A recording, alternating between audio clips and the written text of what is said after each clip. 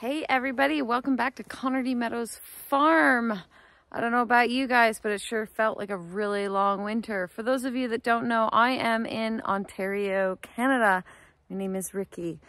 I always say with Haskaps that it is a rush between them and daffodils as to who is going to open first.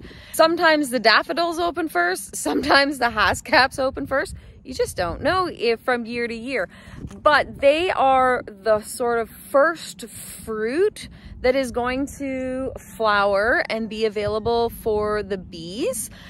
So that's one of the reasons why we like them. But they will even flower out long before the strawberries. Now my strawberries are just starting to put some green out, and so they are way ahead of where the strawberries are.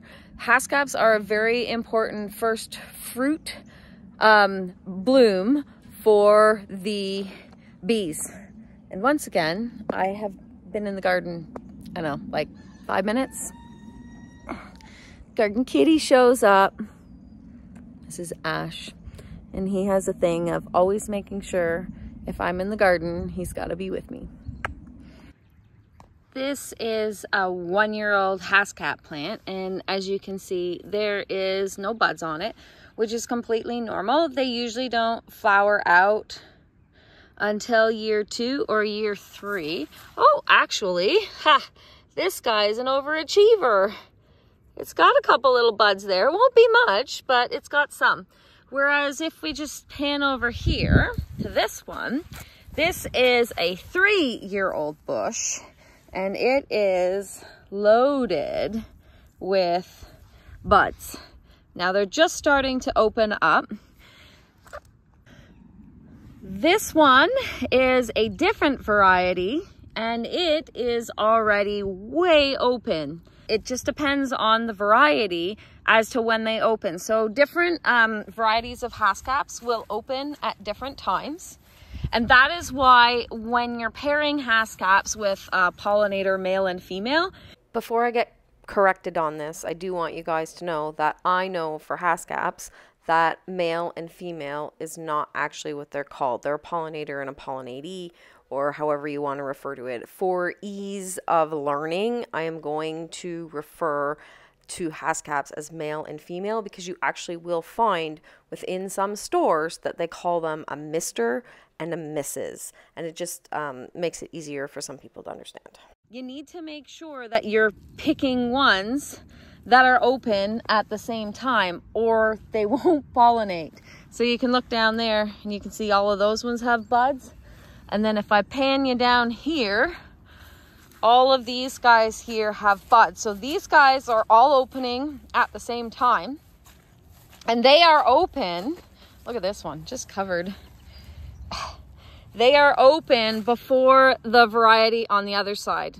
You can see all the bushes. Now this one looks a little sad here. I was a little bit worried about it. I am gonna cut this dead piece back, but you can see it's got new growth coming in. So me getting rid of this dead stalk and this dead stalk are not gonna hurt it. I was giving it a little bit more time, but this is very dead. And that's okay, because this half of the bush is good and it's pushing off new shoots. And here we have another variety, and they are just starting to open. This one is open, that one's open. This is the one I have to replace. So I know for sure this one was berry blue that I had to replace.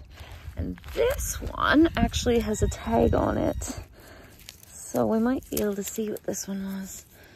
Tundra. So Tundra and berry blue go together, and they are not fully all the way open yet. So Tundra and berry blue, Tundra, berry blue, Tundra. And then I can't remember offhand what those ones are. I'll look them up. But again, I've just done male, female pollinator. Really, you only need 1 male to 3 or 4 females. But just to give you an idea, so they are coming in bloom right now. And this is where my apple trees are at.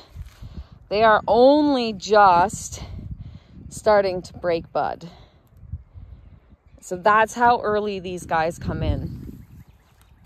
That would make a number of the ones over here Aurora and Borealis, but I'll have to double check.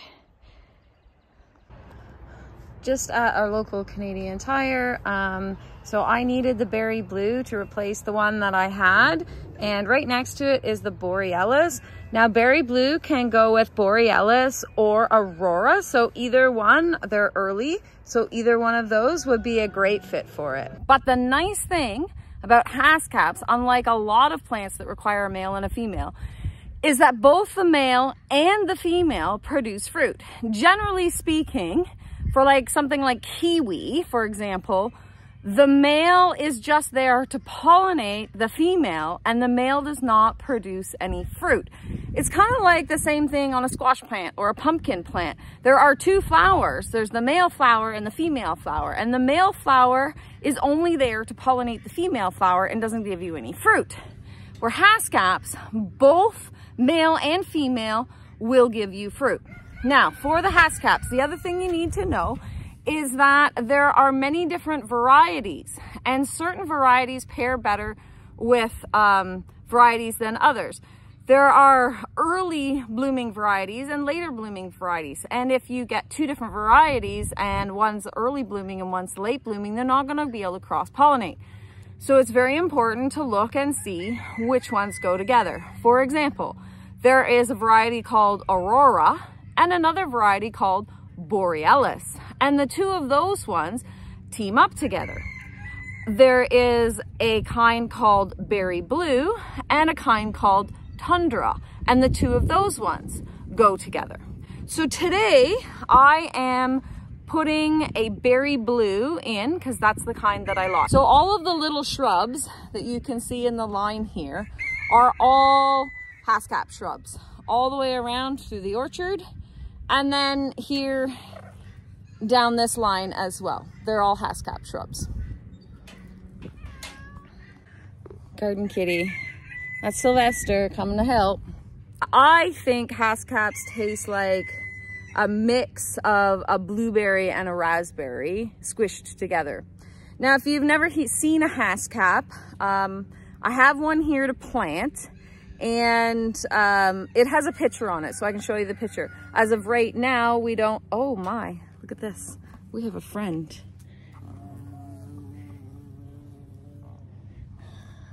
Did you guys see that big bee? Yay, it's pollinating my plants, which is exactly what we want. Anyway, so I have a picture here to show you what a blueberry looks like compared to a Haskap. And a Haskap is basically, it looks like a blueberry that someone has taken and like stretched it like an elastic. This one I got at our local Canadian Tire. This was the kind that I needed. And you can see here, this is what it looks like an elongated kind of blueberry. I do have a blueberry bush I'm planting today as well. And you can see, so these guys are round and blue. These guys are elongated and blue. Now, the other thing to keep in mind with Haskaps is people think as soon as they're blue, they're ready to eat. And then they'll have them and they think they're disgusting and sour and gross. But Haskaps are not ready to eat until the inside has changed color. So the inside of them, once they start to go blue, will be white. And it's not until the inside of them goes blue that they're ready. The other thing that you can do to test if a Haskap is ready or not, so if they're all blue and you think they're ready, give the bush a shake. If they fall off, they're ripe. If they do not fall off when you shake the bush, they are not ready. That is the easiest test to see if they're ready and the best test to see if they're ready. If you have to physically pick them off, they're not ready to be eaten and they're going to be sour and not taste very good. You can see here, so I have a weed barrier down, and then I have the Haskap in, and I have wool around them. Now, why do I have the wool? So what good does the wool do underneath these plants? Well, first off, as you can see, I have fabric barrier down. And I have fabric barrier down because originally at one point this was a hayfield and we've converted it into our orchard. And these poor plants would have been taken over with this grass if I hadn't put the fabric barrier down. It also lets me know that I can jut the fence as close to the fabric barrier as possible. But what was happening was, because the Haskaps have such shallow roots, they were actually scorching. And last year we had a little bit of a drought for the season. And I had seen this idea of using wool from another homesteader. So I thought I'd give it a go. So I put the wool down and instantly noticed a difference. Pretty near every single plant thrived after that. Not only did they all start setting new leaves, but they also started sending off new shoots from the ground. So what does the wool do? Well, it keeps them more moist. It keeps their roots cooler, and it holds the moisture and slowly releases it. So, for example, if we are in a drought and I water, the wool soaks up a lot of the water. But then what it does do is slowly over time, it will release the water from the bottom part, which then means that the roots are staying cooler and more damp and retaining more water, so they become healthier. The other thing that it does is it does help suppress some weeds. So now I have started slowly utilizing the wool underneath all of our plants, from our apple trees to our plum trees to our pear trees, to the Haskaps and the blueberries. And I will be trying it in the garden on my tomatoes and peppers this year as well. This wool is from our sheep when we shear them, and shearing doesn't hurt sheep. It's just like getting a haircut. They're just getting their hair cut off.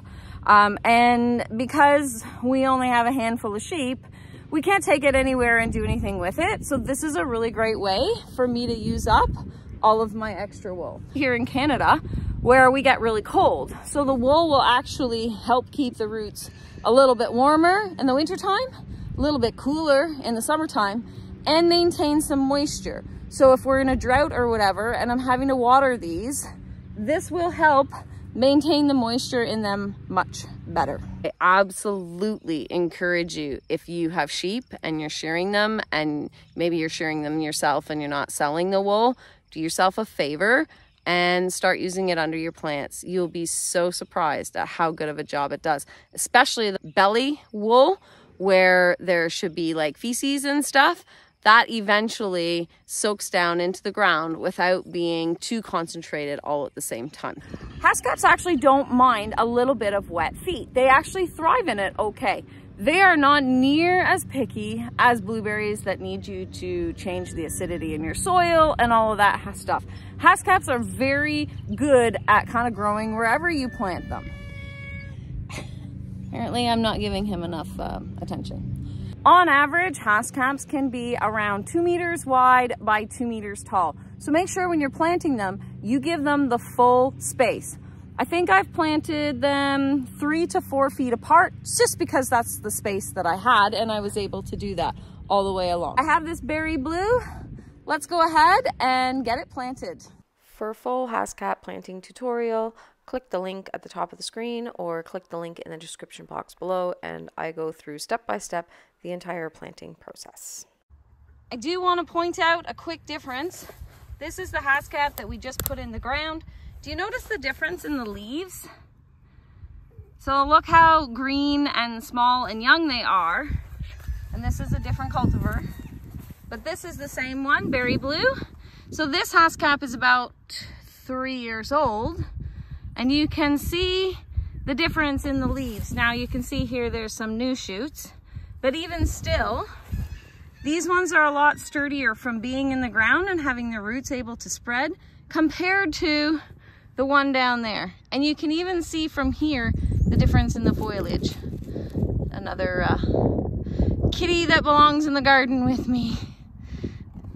We absolutely love Haskaps because they are so easy to grow, and especially in a cold climate here, like Ontario, Canada. They're a perfect thing for you to be able to grow, to produce your own food, and in a relatively short period of time.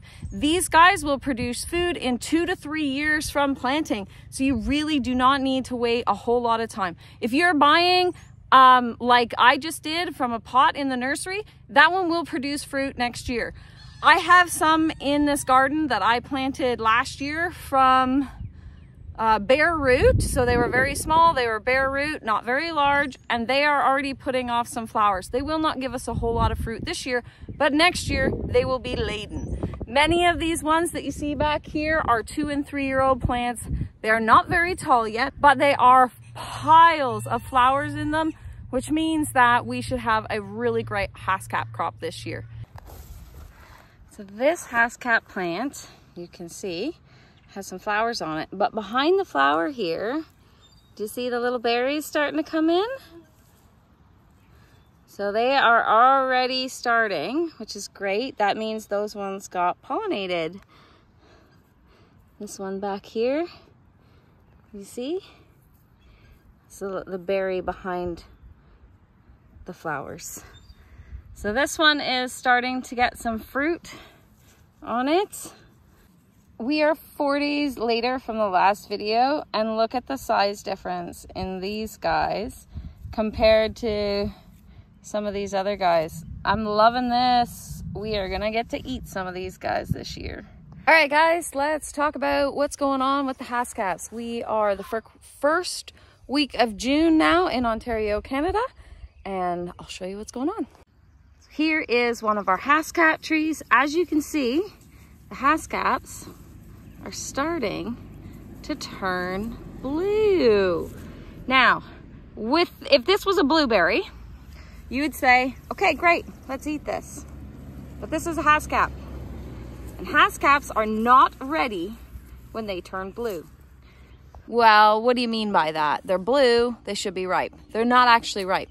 How can you tell if a Haskap's ripe? If a Haskap's right, when I shake this bush, it would fall on the ground. These guys aren't ripe yet. It takes me a significant amount of effort to pick that Haskap. Now, let's see, this is unripe, and this is gonna be very sour, but I'm gonna go ahead and show you anyway. So, not yet. Soon though. At this stage of the game, being unripe, to me, as growing up, we used to eat a lot of unripe apples. Like, I'm talking about like this big on the trees. And they were very tart and they were very sour. And I loved them. And right now, the way these Haskaps taste is exactly like what those very small apples tasted like. Very, very sour. I like it. Not everybody does. And this is not its full flavor. So for now, you gotta leave it alone. Now have a look at this bush. We have some that are blue, some that are green, and some that are purple. So there's a few different stages right there of the Haskap, but none of them are ripe. Here's another variety. Again, same thing. You're gonna think these purpley ones here are ripe. If they were ripe, when I touched them or shook this branch, they would come off. They are not ready yet. Hold on, wait just a little while longer. Now you can see definitely different varieties here. So we have the male and the female, and the male and the female and the male. Now, the nice thing about the males is that they still produce fruit. That's one thing I really like about Haskaps. But we're still running into this. You think this is ripe, but it's not. Again, if I shook this, it would come off if it was ripe. So even though, dear me, even though that looks ripe, it's not.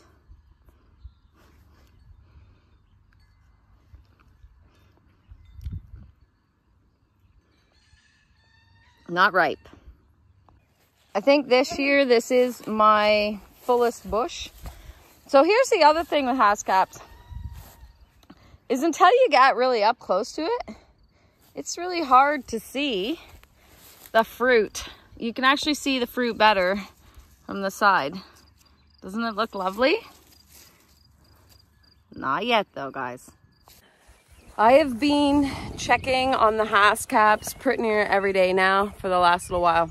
And they're not 100% ready yet. So normally for Haskaps to know they're ready, give the bush a shake. If they fall, they're ready. Unfortunately, I also don't have any cover over my Haskaps to keep the birds out. And I've noticed a significant amount of blue bird poop around, and that can only mean one thing.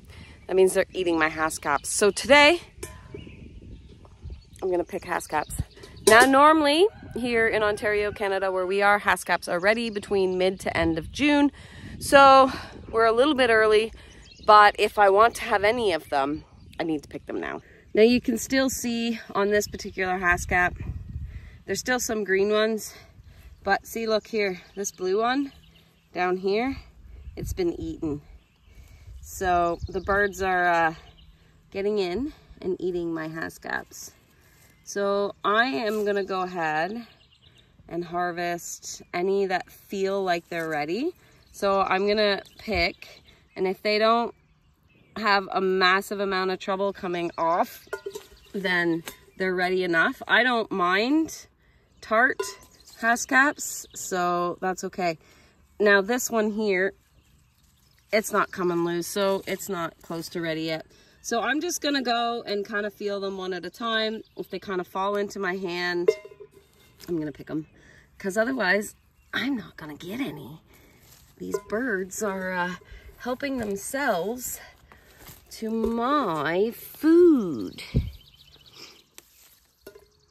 And Haskaps can be a bit tricky. Like, it doesn't really look like there's a lot of fruit from above, but you gotta lift, and then underneath is all this beautiful fruit.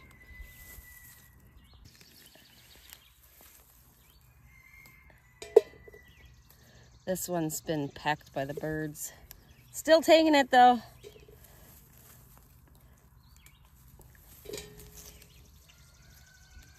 So just lift and look. See, there's even more hiding under here still. Tricky, tricky.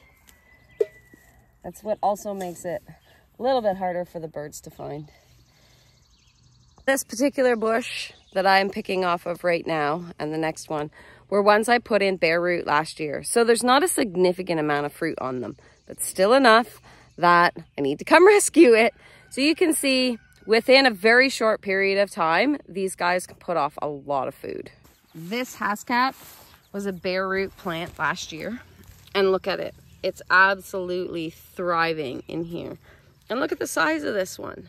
Now, I didn't pick this one because it's not ready, which means I might lose it to the birds, like these ones here. But that's okay. They can have a few. They just weren't ready for me to pick anyway. Look at this. Oh, and you can tell the ripe ones are the ones the birds are going after. They picked it on me. Oh well, it is what it is. Beautiful, eh? Let me show you what the inside looks like.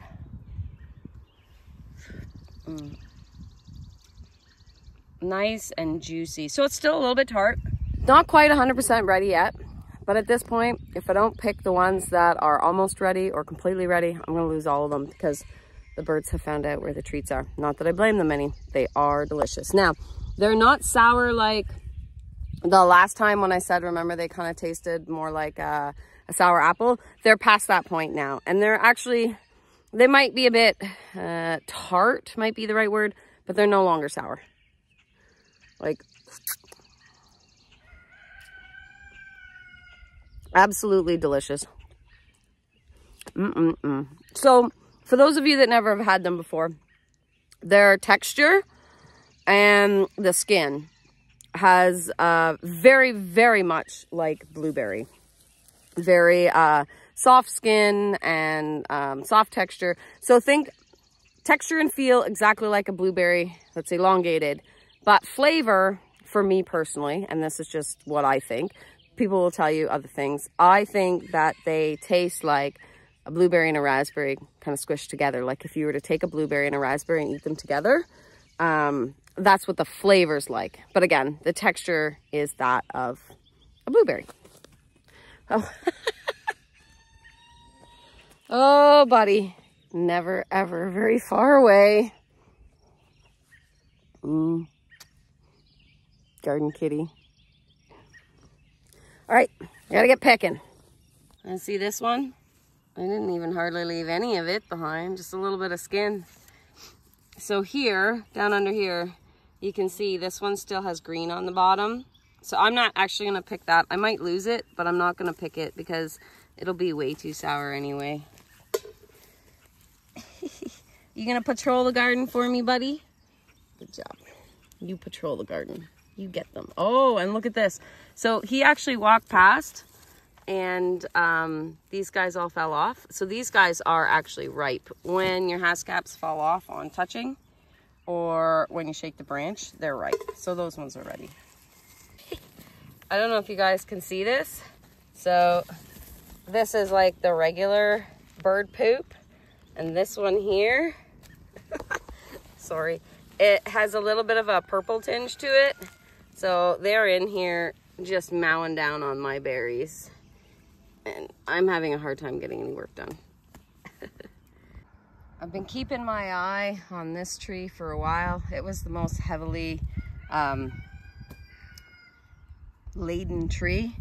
And it's definitely ready. And the birds have definitely been enjoying the snacks. There's so many partially eaten berries on this tree, so definitely got to get to her. All right, let's grab one of these ones that fell on the ground. Now this one, because it fell on the ground, tells me that it's more than ripe and ready to eat. Look how nice that is. Isn't that beautiful? Beautiful. I had someone say that they look like June bugs. I promise they don't taste like June bugs. So juicy. And now you know why I've been wearing my fly mask. That is delicious. Not even tart anymore. Absolutely lovely. All right, back to picking. Now this one, it really doesn't look like there's much on it. You can see a little bit of fruit here and there.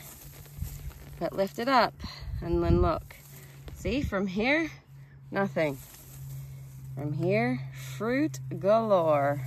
Ooh, one fell on the ground. That one's gonna be the best tasting one.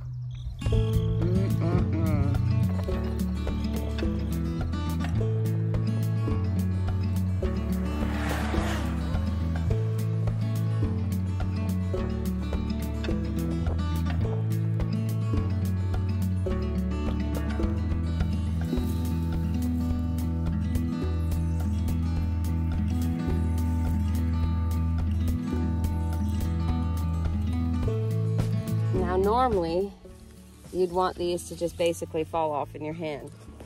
But again, I'm picking a bit early because if I don't, the birds are gonna get them all on me. Until I can get some sort of netting over them, I'm just gonna have to pick them early this year. Maybe next year.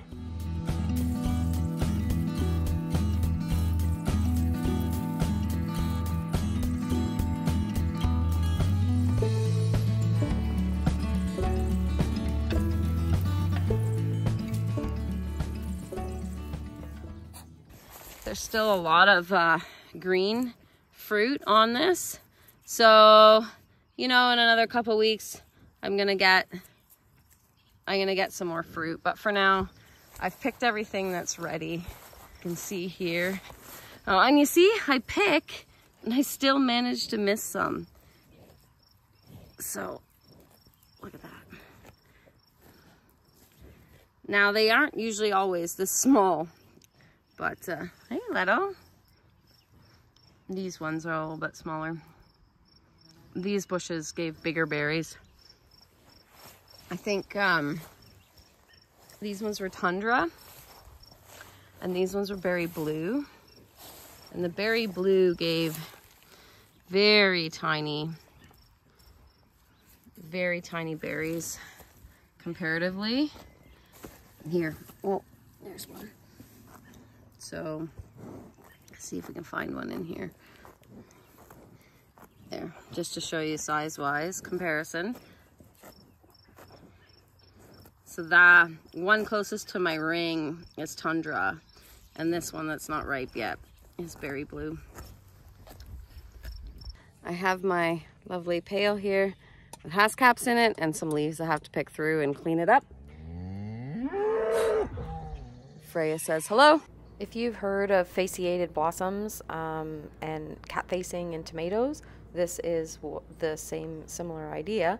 It's just happened in a Haskap. So there was actually 3 blossoms here that kind of fused together to cause this really strange looking Haskap. Don't worry, it still tasted delicious.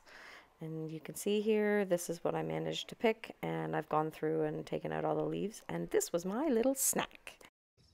Now that one was delicious. Haskap ground berries means that they're ripe. When they fall on the ground like that, it means that they're ripe. And they really are the best tasting when they do that. That was the best one I've had today. It's really hard not to snuggle him. I'm not gonna lie. He's so fun. All right, guys, thanks for hanging out with us on the farm, and we will see you guys next time. If you have any questions, feel free to ask. I'm happy to answer them. And don't forget to like and subscribe.